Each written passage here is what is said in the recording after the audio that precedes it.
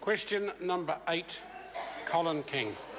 Thank you, Mr Speaker. My question is to the Minister of Education and asks what recent announcements have been made on the government's investment in early childhood education.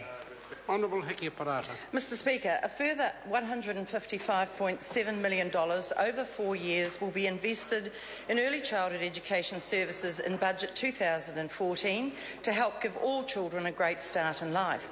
This will support an estimated 5,800 more of our youngest children to access quality ECE by June 2018. Over a third of these children will be from areas where participation is low and extra support can help regular participation. Mr Speaker. Supplementary question, Colin King. Why has the government prioritised participation in ECE? Honourable Hiki-Parata. Mr Speaker, government spending on ECE has almost doubled from over $800 million in 2007-8 to $1.5 billion in 2013-14. $1.5 billion.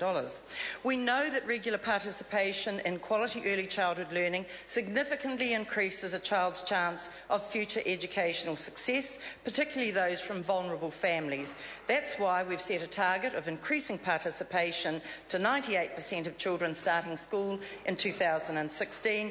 The additional funding in Budget 2014 helps to achieve that target.